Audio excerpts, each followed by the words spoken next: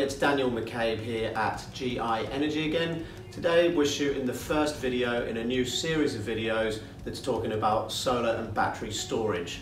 The first video is going to be a little bit longer than most of the others as we're covering all the frequently asked questions, and the first question that we're asking is a very important one.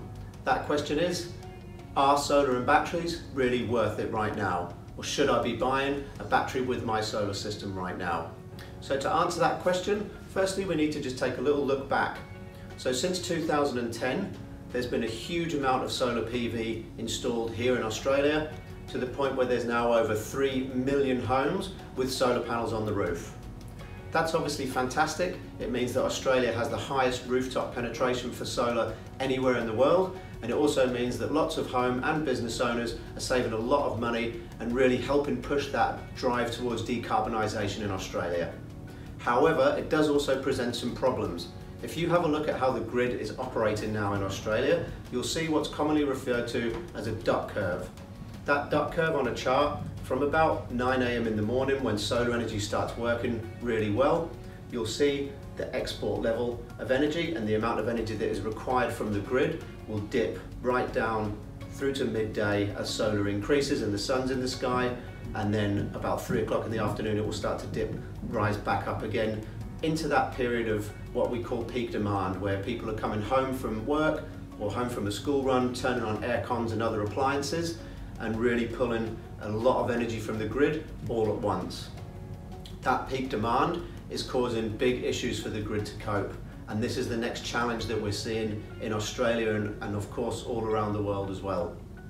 So a standard solar system is not going to help with that peak demand, because as we know, the sun starts setting, and really from 3 PM is where you'll see your solar drop off. 4 PM will still be producing a reasonable amount of energy, and then depending on the orientation of your solar panels, usually by 5 the energy is quite minimal. So solar alone is not going to help with that peak demand, and in fact in many ways, because of that duck curve, it's creating more of a problem. As a result of that, energy retailers across the country are focusing more of their charges into what we call time of use tariffs, and also now into peak demand tariffs for homeowners. So a peak demand tariff is something that we've seen on large business accounts for many years, and we're now starting to see on homeowner bills as well. So a peak demand tariff is where the energy retailer will measure how much energy you use across the day with a meter that's constantly sending data back.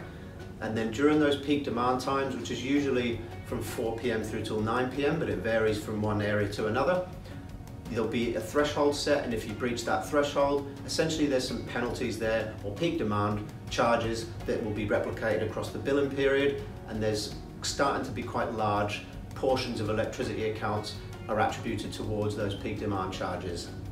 A time of use tariff is a similar thing where higher energy charges apply for peak times during the day. So when you combine those two together, there's a larger percentage of your power bill is going to be concentrated into those shorter windows of time where the grid is struggling to cope with peak demand, which makes sense, but it doesn't help pay the bills, of course. So a solar battery, you'll be able to store some energy and then use it during those peak times and into the night. With some batteries, you can actually set the time on the battery discharge so that it will only discharge during those times where you're being charged the most amount of money from the grid. So even if there is a requirement during the day for the battery to discharge into the home, it won't do that until it knows that you're being charged more money for power, and it will discharge during those more high valuable times for you at home. Not all batteries do that, but some do now have that function, and more are starting to include it in their software and hardware. So a battery will start saving you more money because of the changes in the grid. In addition to that, the feed-in tariffs, which is the amount of money that you get paid for solar energy being sold back into the grid, have been decreasing for quite some time now. If you go back to about 2010, there were some retailers in Australia that were paying up to 60 cents. Now those were funded partly by government and partly by retailers, but if you compare that now, the average rate of a feed-in tariff in Australia across the whole country at the time of recording this video is only 7.4 cents. So quite a drastic difference. Even if you go back 18 months with a brand new solar system, in some areas you could get up to 20 cents, and now, as I say, the average is down to 7.4. So the energy that you can store in a battery is becoming more valuable due to time of use and peak demand tariffs. energy that you sell back into the grid is becoming less valuable. So therefore a battery is starting to become a more viable option for lots of people. In addition to those two financial benefits, there's also now additional value from what's called a virtual power plant, or commonly referred to as a VPP.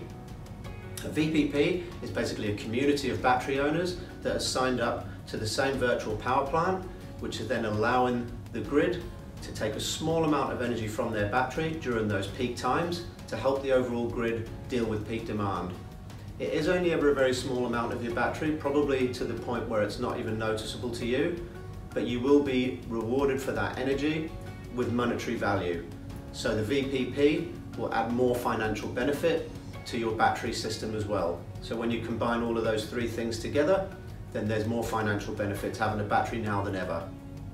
In addition to the financial benefits, there's also a drive towards sustainability like we've never seen before. So lots of homeowners that are contacting us now over the last 18 months, and certainly even more frequently in the last 3 months, really want to be grid independent as much as possible and want to be reducing their carbon footprint as much as possible. So having a solar and battery system is much more ecologically friendly than having just a solar system where you're pumping energy back into the grid. If you can store that same energy that you would normally pump back into a grid into a battery and then discharge it during those peak times, but also overnight and through till the morning before your solar system starts working again, then you're going to reduce your carbon footprint a lot more than pumping back into the grid and then obviously getting those losses through that system. So that drive towards sustainability is starting to become a lot more apparent. Lastly, the other thing a battery will do is provide blackout protection. So some batteries have better emergency power supply systems than others, so you'd have to do your research there, and we can certainly help with that. But if you do get frequent power cuts, then a battery is a good idea because it will give you some backup power for when the grid goes down. In a similar way to setting a timer to discharge during peak times only, some batteries you can also set up a blackout functionality so that you can store a certain amount of your battery and keep it there at all times for when the power does cut. You can even have full blackout mode if you wanted to with some batteries. So if you get really frequent power cuts, your battery will charge up to 100% and remain at 100% until the grid cuts, regardless of whether you need that energy for other things. So blackout protection and grid independence are a huge driver towards people purchasing batteries. So is a solar and battery system really worth it for you right now? Well, that question is subjective and really for you to answer for yourself. When you combine all of the pillars that we've spoken about in this video, so the extra standard savings from storing the energy and using it later rather than selling it back to grid, peak demand savings that are possibly available for you, the VPP payments that we've discussed where you get paid for having the battery, blackout protection, grid independence, and that sustainable drive, then it's the overall value proposition that you need to consider now if you're looking at a solar battery for your home.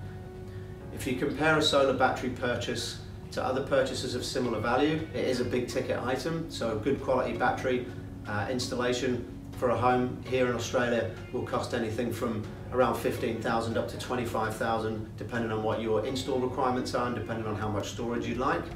And that could be compared to maybe a small bathroom or kitchen renovation, for example. So you'd have to really ask yourself, does a solar battery offer as much value as something like that, or another purchase of around that amount?